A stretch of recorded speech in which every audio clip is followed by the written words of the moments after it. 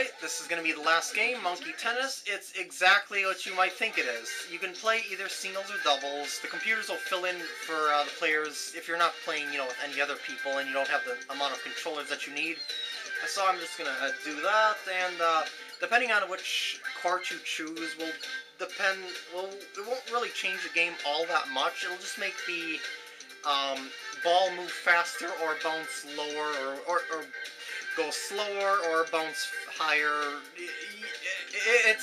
It shows right on that little menu screen down there. Can't you read? Anyway, the default one is this one right here.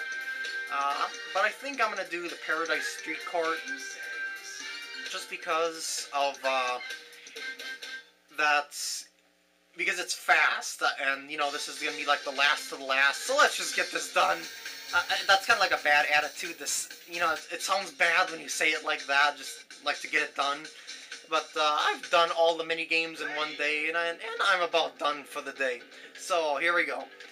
I versus Mimi. Here we go. In the epic, poopers. I was gonna say epic monkey ball battle, but she's already ahead of me. I'm actually good at tennis, but not monkey tennis. I'm good at Mario tennis though. The best thing that you can do is always go to the center. And just because you'll be in the best position to react to their shots. The closer you are to the tent, the less time. Did I just say the tent? Yeah, the closer you are to the net, the faster you'll be able. You'll have to react, but the faster you'll be able to return it.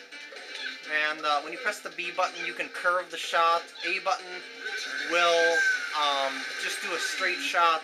Depending on how close to the character the ball is. You'll get a sweeter shot. It feels almost like Mario Tennis in that way. And you can do smash shots when you get near that star. So yeah, that was pretty dang quick, I have to say.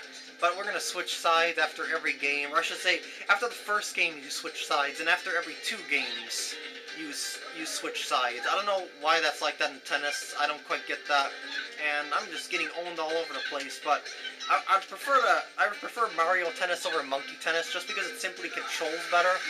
In my opinion, it does. And 0-15. Let's get this started, like so.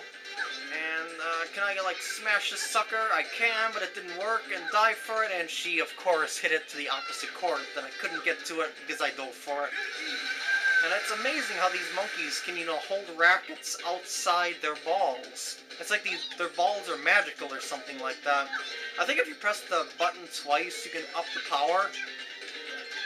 Kind of like Mario Tennis, but I'm not positive. It might just have to do with the sweet spot.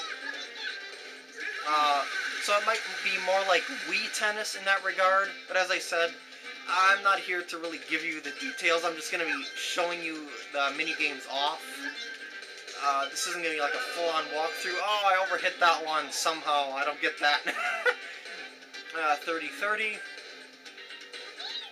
Here we go. 30 all, I should say, in tennis terms. How did I miss that one? Was that overhead or something? Yeah, that was overhead. Well, it looks like she's going to get me here, unless I can make it 40 love. Here we go, baby. Oh, come on. You're going down. Come on. You can feel your demise. Yeah. I tried to trick her by going down to that side of the court again, but she didn't fall for it, and somehow I missed. That's what I mean about the controls being worse than Mario Tennis, because it's like you're right there, and somehow you still miss. Well, that's about it for the mini-games. I lost the majority of them, but the ones that I was good at, I own that. So, yeah. I hope you guys enjoyed this walkthrough. I'm happy to finally end this game on a good note.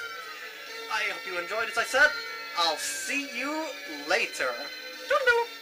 I lost. But I had a great time doing it. Bye-bye.